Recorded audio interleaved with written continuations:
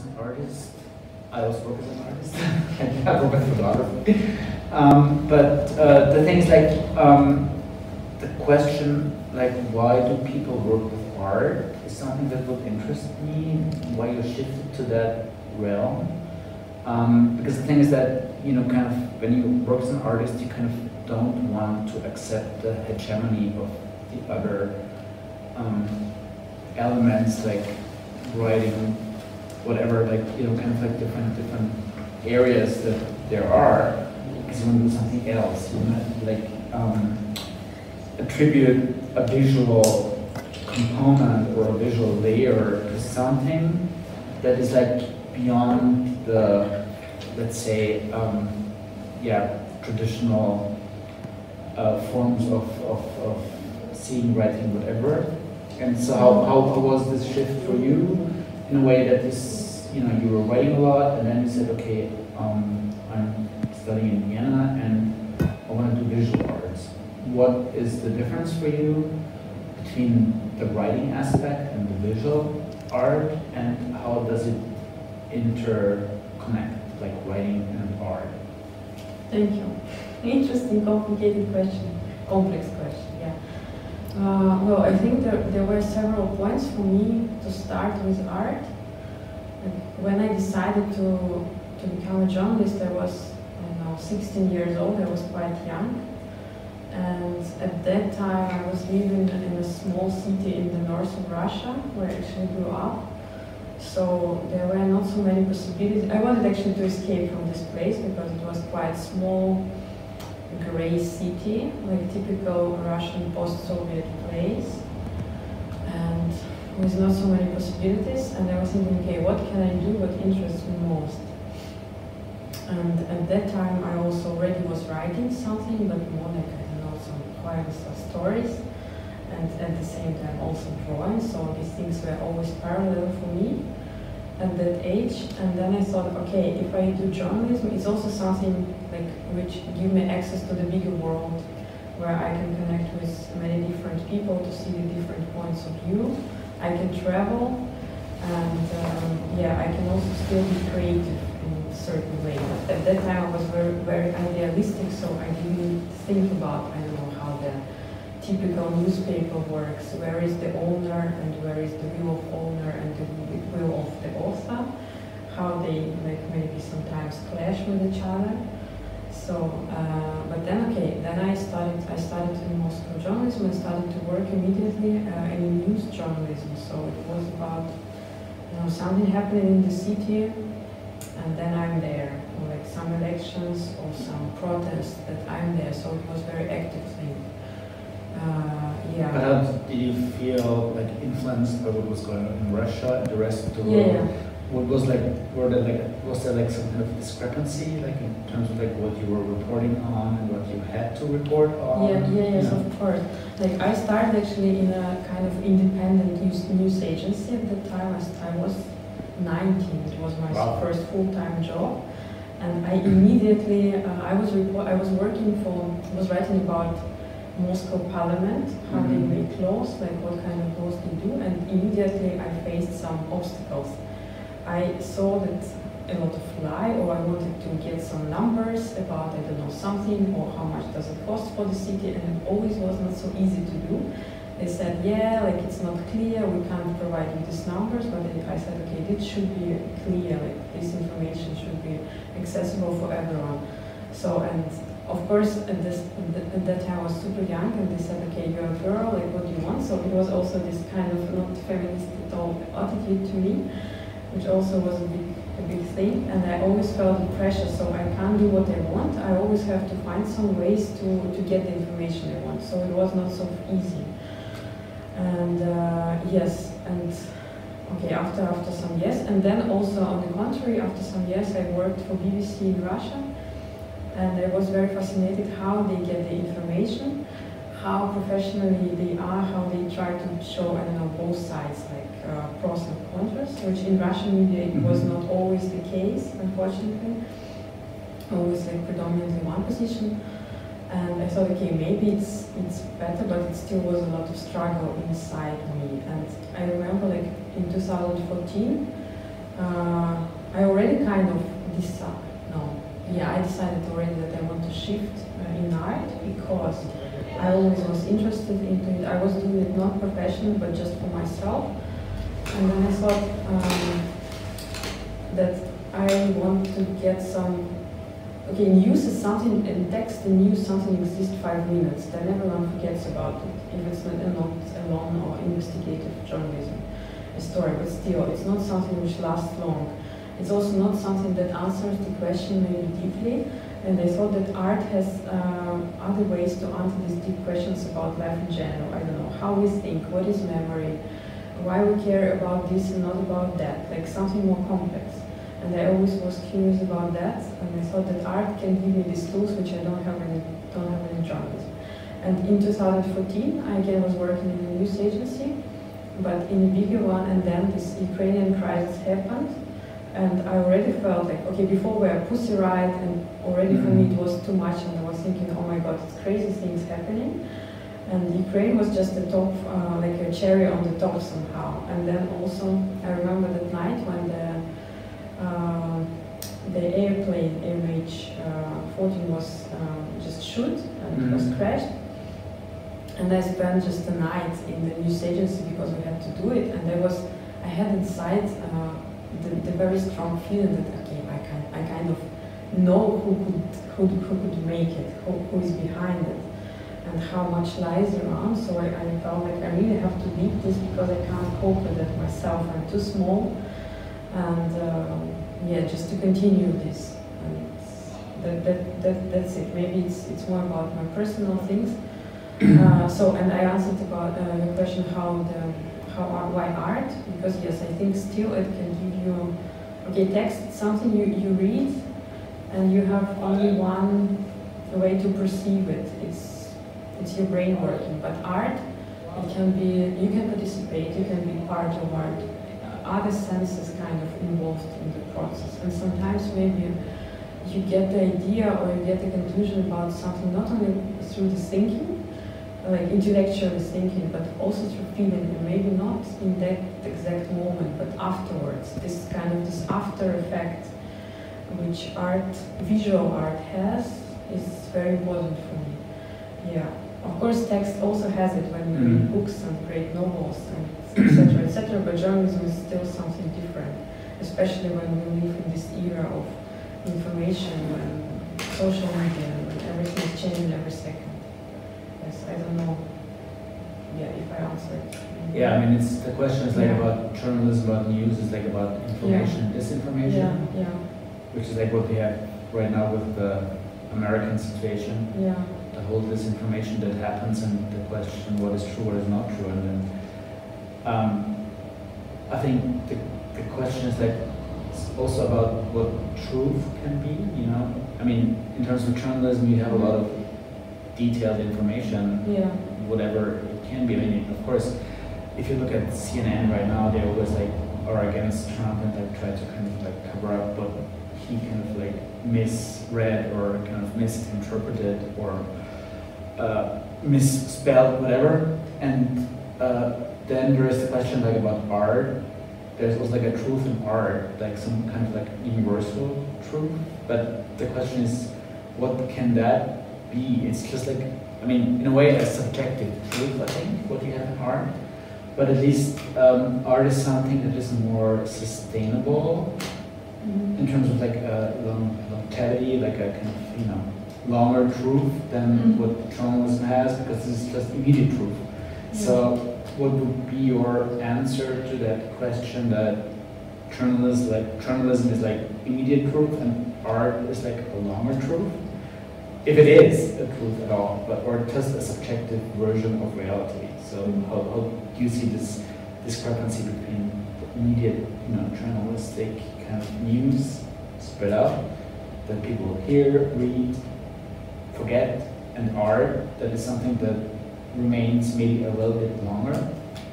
That's an interesting question, but it's really hard to answer because I think journalism kind of has some universality, like these rules, like 5W, how you write the news or something. But art, every artist, I think, creates his or her own idea of truth or and why. Yeah, it's a kind of like subjective reality, but yes, it's something that but some artists might last longer. Yes, might last longer, but also depends, you know. Yeah. It depends also on materials, which is also kind of curious for me at the moment. Like, okay, marble. It's when you think, okay, from what you are doing your art. If you use marble, it lasts maybe 1,000 years, yeah. And if you use plastic, it's just it's less. Or it's paper, decaying, yeah, it's decaying. This is also interesting, but I think there are some artists, of course, who are looking for truth. Maybe, I don't know if speak about this art historian or art critical terms like conceptual artists. I think they're definitely seeking for truth because they also are working with the history or with facts and with memory and try maybe to recreate it, yes, and give it a different reading probably, yes. So I think it can be both. That's maybe also the richness of art. Yeah, that's probably one topic, like a different reading of reality that art can do, and that nobody else can do, but art can. And yeah, maybe like what would be your objective in your art or artistic practice? And we have several objects here in this gallery. You're kind of like trying to intervene into the Salon Real. And you also have a virtual gallery here. I mean, which is like right now a mixture of like we have this Corona times, like everything is virtual. Nobody goes physically to places, but you have both here. You have the virtual gallery that you can also see on the website, and you have the physical objects here. So what was your idea behind this virtual and physical presence? Virtual and physical presence. I think these two places, they kind of connected, but not so much. Somehow, I think they exist separately also because if you look at the virtual gallery, it's a thing in itself somehow. You don't need maybe some extra positions to be connected with that. And here, I guess Michaela invited me to do this exhibition, so her idea was to make this salon where we can sit down and speak and discuss things, and maybe to feel like kind of in a different space, not the typical white cube, but the space with some maybe history or with some more emotional problem space in a sense. And that art here is not, I wouldn't say, it's not the main thing at the moment. So yeah, you have the fireplace, you have the seats, benches, like, you know, people, yes. Some kind you don't see art in the first place. Yes, you have to look for that. Maybe it will something speak that is to you. hidden or... Yes.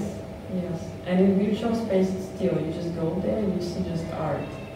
And also, but there is one thing which connects them. It's this Sweet Archive. It's a performance which I started to make a year ago.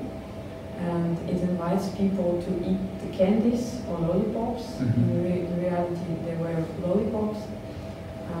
So you eat them. I ask people to eat them in kind of form, and in exchange to give me a paper with memories, what they think when they do it. And then I collect them and promise maybe to make a new art piece. So you can do it still in salon, in reality, but also virtually. You can write a new message. Okay, so it's like a participatory element that you introduce. Yes, but that is also like something that art can do, that you engage people. That you have news or journalism, you just inform people. It's like a passive kind of reaction for people. You cannot react directly. And now with art, you're asking people to react directly. So you kind of like trigger a certain behavior in people with your artworks. That means that there's like more interaction, more communication than there is when you have just the direct news coming up.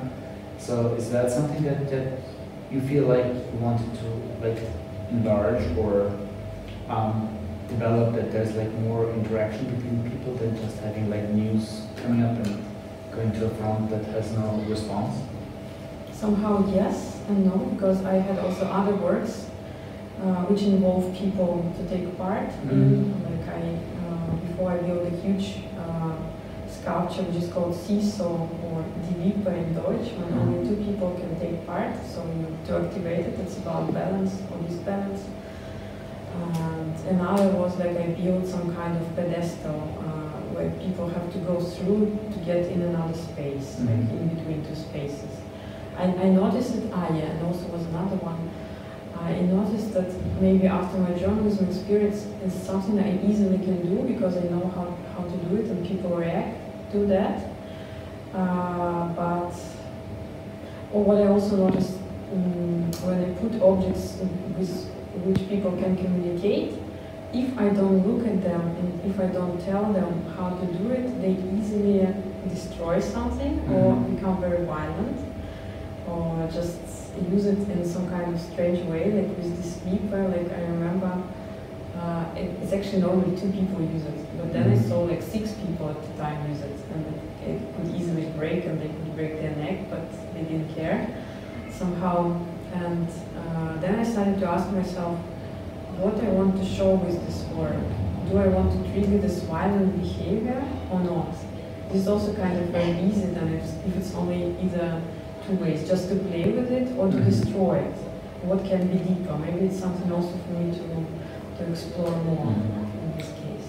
And here in this Salon Real, you kind of like intervene with different objects, different works. I mean, they're like not kind of like a coherent thing.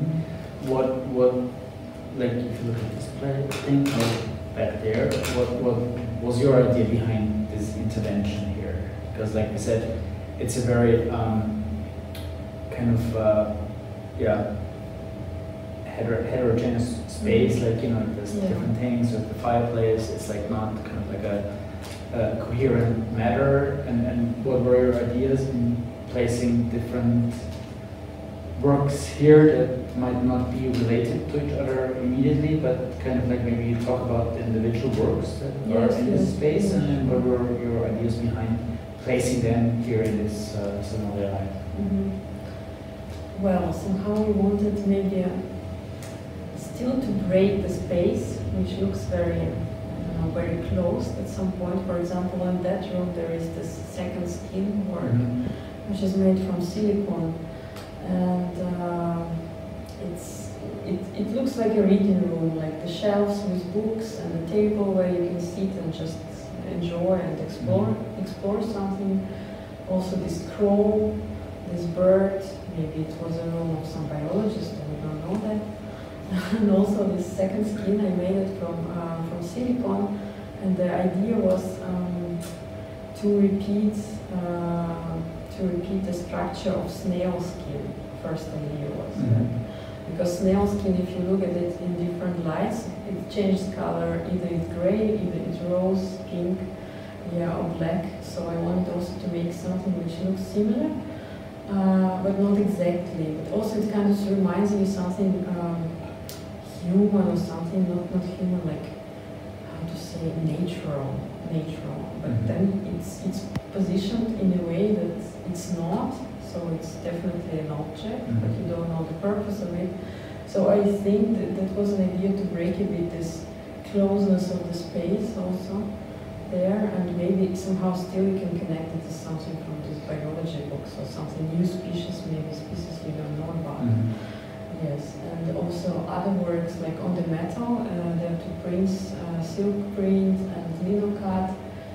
It's also like the one which is red, it's actually inner ear of us. Yes, and inner ear of us, it's surrounded by the strongest bone in our body, because if it wouldn't be the strongest bone, then we could hear everything we speak about, like we will be insane. So it's also funny, like I thought, to connect this paper and very light material with the very strong one with metal, like as 2 contradictions. And here it's going to continue, and also kind of I like to work with silicone recently, like last year, because the material resembles something natural, like anthropomorphic, but still it's this one of this plastic stuff. Well, and it also can keep the light and can change through the light. Yes, this is also something interesting to play with. And this work is also from silicone, but different types, so it looks like a glass, but it's actually very fragile. You can break it with, I don't know, with your finger easily. So this is also like an illusion to be solid and not to be solid, and it looks like, I don't know, something deep blue, something from the sea. And but the concept behind it was also connected with Crimean story, and also with how we see things, how many cognitive mistakes we make when we think about ourselves, about surroundings.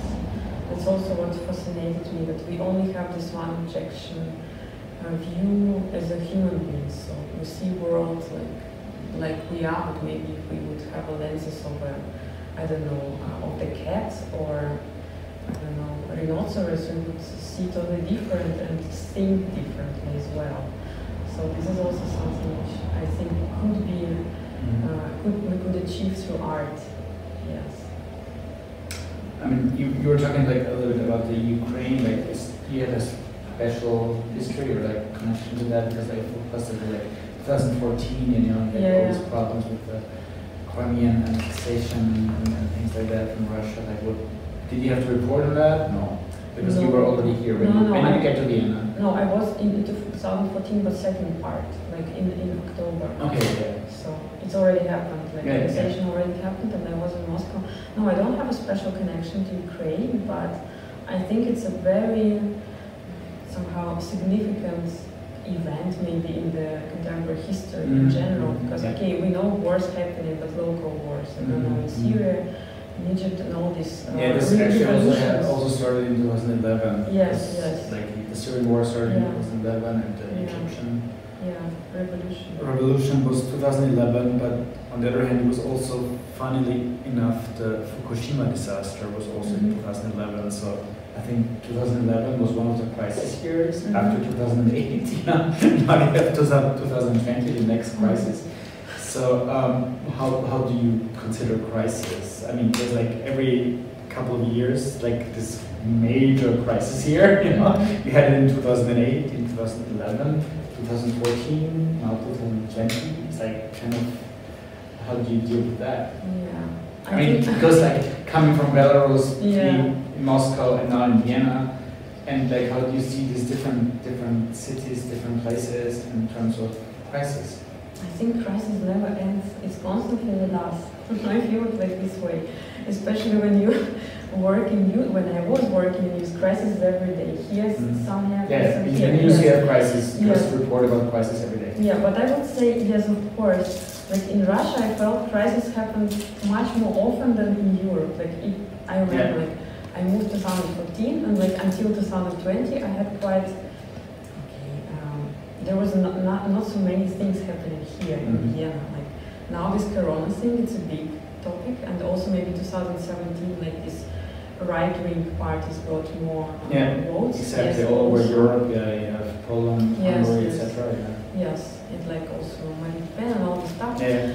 But still was not so crucial. In Russia, always it was connected with the economy. Like okay, now this ruble dollar exchange rate, now oil prices shrinked, now everything is crazy, now we don't have money at all, and then, I don't know, people lose their jobs. It was quite often, like, I think since 2008, it's never ended. So I think, but of course it's differently, and I think also in terms of history, people in Russia or Eastern Europe got used to live in crisis because there was this revolution in 1917 first, then communists came, then there was this Stalin repressions, then Second World War, like also like my family, I think, like my ancestors, my grandparents, they were affected by both, by communists and then by Second World War, and then okay, it was quite okay, not safe, but kind of safe time in Brezhnev and Khrushchev time. But then, okay, again, the Soviet Union crashed down, people lost jobs, they had to readapt. And now again, with Putin, they had to readapt, but differently. So it's never ending story, it's maybe the historical background. And here in Europe, I think it's, of course, different maybe because, I think also because of all this social media, like we all in use, we kind of exist in this never ending now today, and that's why I think crisis is never ending.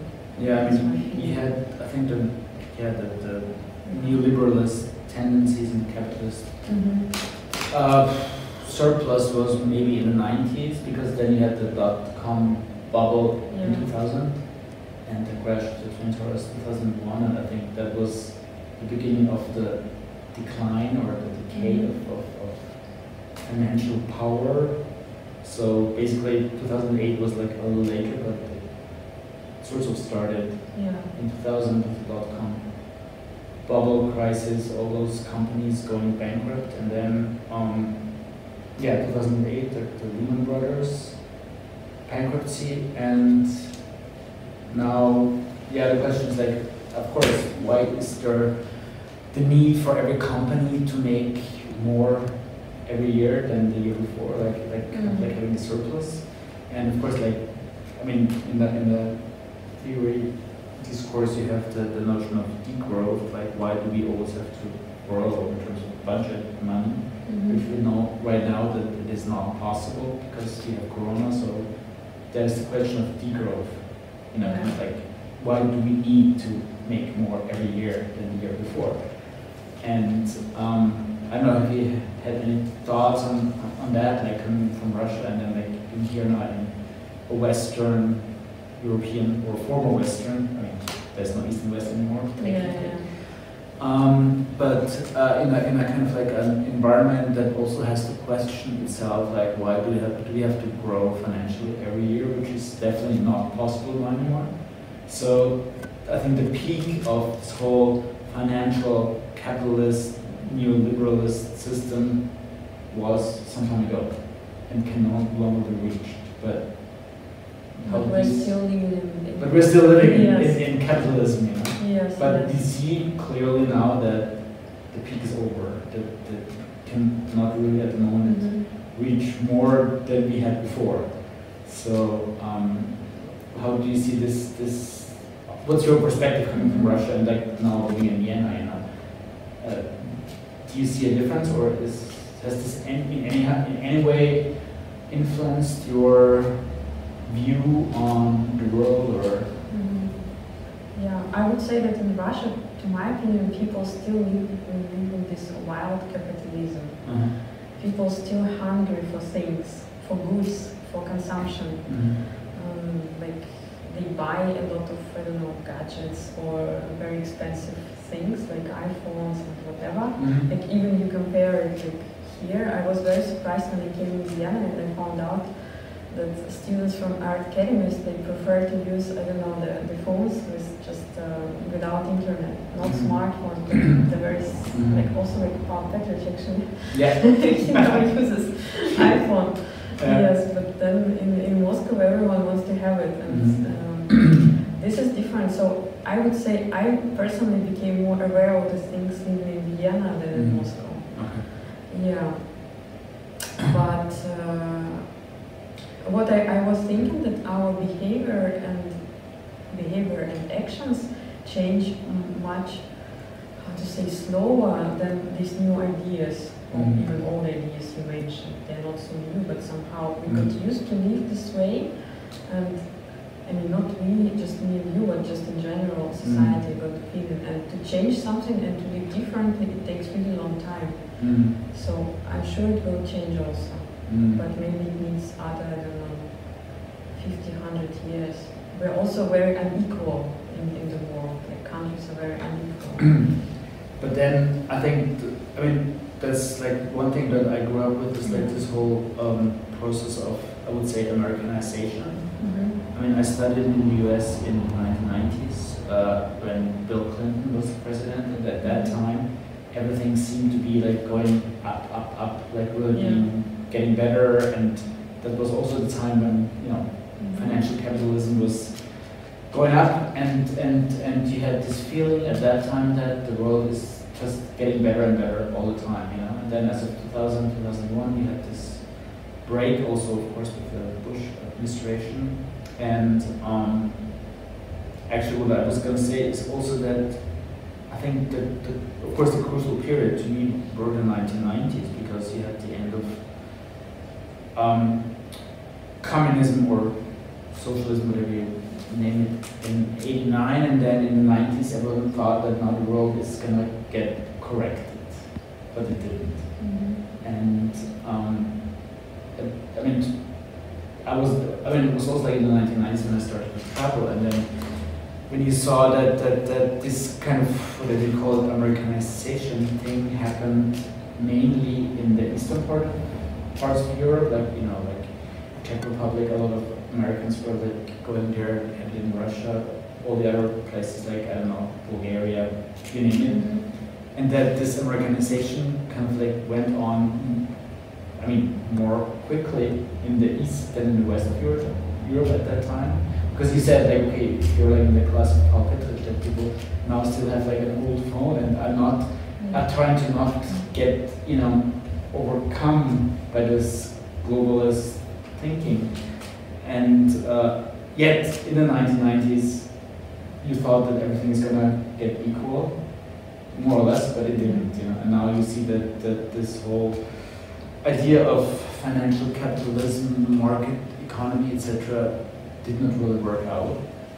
But and now, of course, with this corona pandemic, we kind of see that we're kind of like getting at the limits of possibilities, and also with major forces in, let's say, Russia, US at the moment.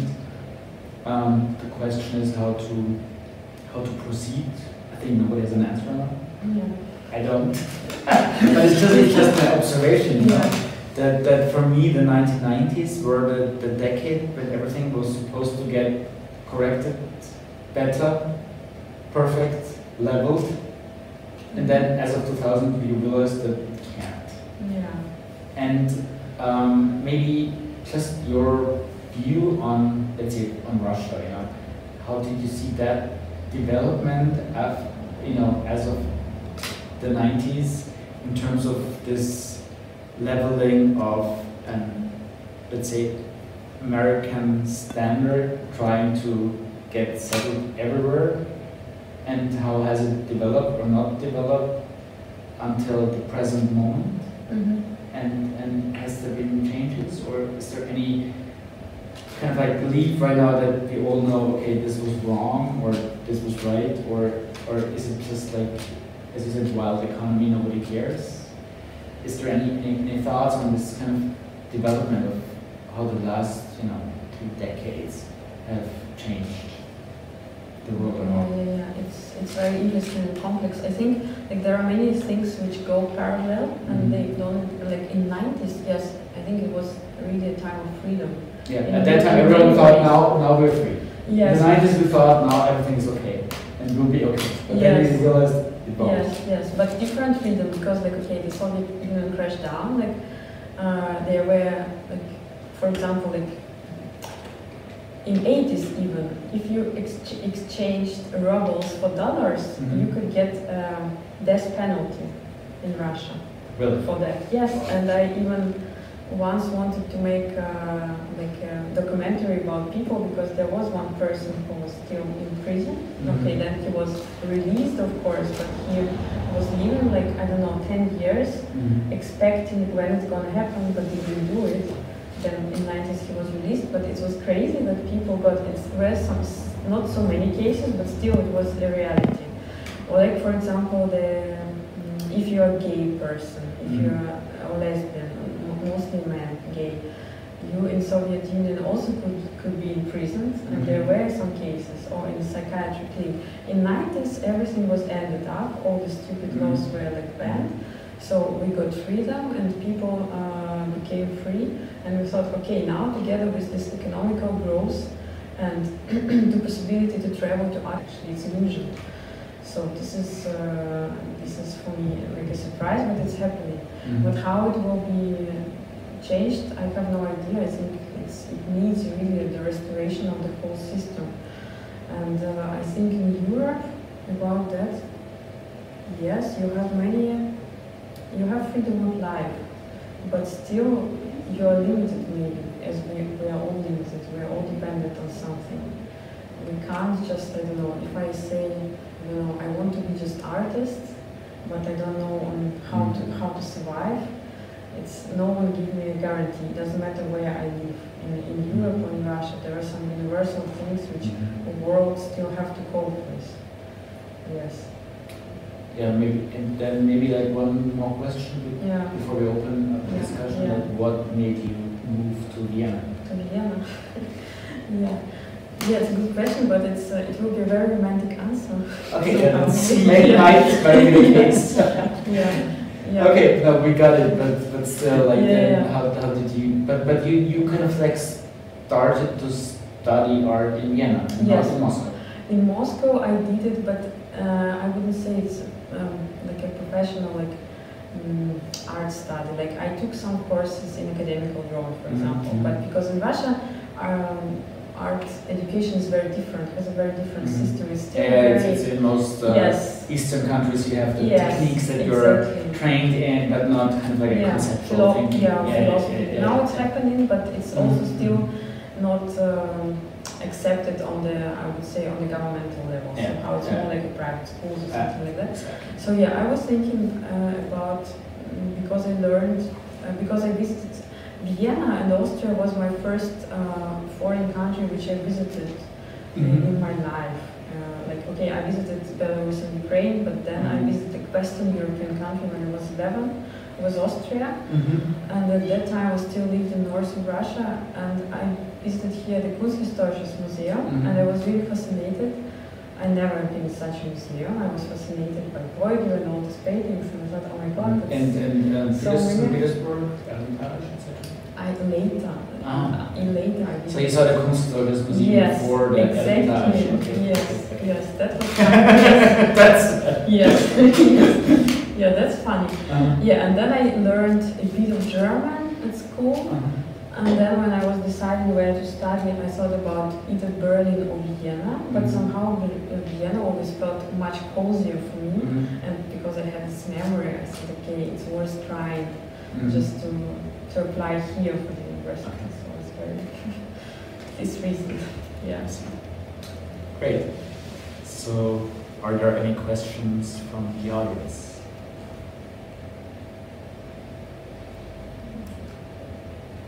I think everything is said.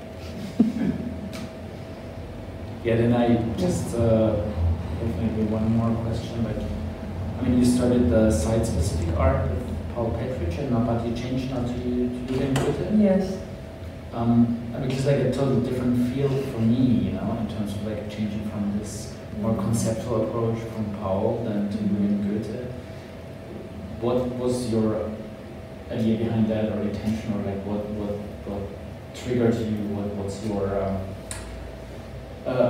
idea, also in terms of like how you develop your own art in that respect? Yeah, that's a good question. I think with Paul Petrich, it was really great time in the class, and I really appreciate his approach, and also he invited many very smart and talented assistants who also helped. But when I was there, I still felt like it's a lot of, for me, connection with my previous practice as a journalist in some way. It's more technical than practical, or no? No, it's more, I would say, more intellectual and more idea-based. I was really stuck in that thing that first I have to think what I do, like really properly, and have already the ready picture in my head, and then I do something. That was for me, and I always felt like it was great, but I felt that I noticed that I started to change also, more to the process-based thing. Maybe I do something, maybe I have this shape, or just want to try this material and see what happens. And that's why I thought maybe it would be good for me also to try other approach, which is really Goethe has. Focused on material now, but now, after 2 years in his class, I'm thinking again, okay, that's a good time maybe to combine these both things. Because like before, like it was like more ephemeral with Paul, and now it's more material. Like from the kind of like, you know, space that you have, and then coming to something concrete. Exactly, but now for me it's also, if it's too material, this is like too material, I really appreciate. Okay, so you need something in between materiality and ephemerality. Yes, and now I'm on the way maybe to combine them and to make a step back, and also to remember what I have been doing with power. Okay, it's kind of like getting to that ephemeral material. Exactly. Yes. Thank you. Yeah.